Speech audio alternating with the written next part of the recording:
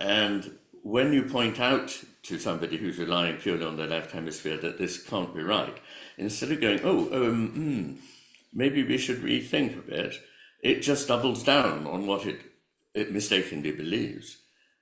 Those of you who have ever had to deal with a management bureaucracy will know exactly what I mean by that particular phenomenon.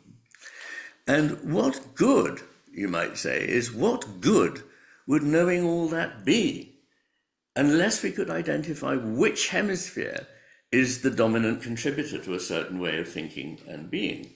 And I believe this is something that my work has added, that we can see a recognizable imprint on cognition. It has many features, and it has a reliably replicable set of features and characteristics, so that we know that this is a typical left hemisphere construct or more a typically right hemisphere construct. And finally, it's unreliable because it is self-reinforcing. You've probably heard of the Dunning-Kruger effect, which in short says that people who don't know much think they know everything, and people who know a lot realize how very little they know.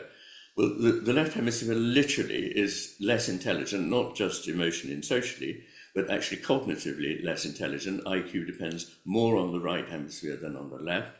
And most scientists and mathematicians who have made great discoveries have relied mainly on their right hemisphere, not on the left, although workaday people in either department may simply rely on procedures derived from the left hemisphere.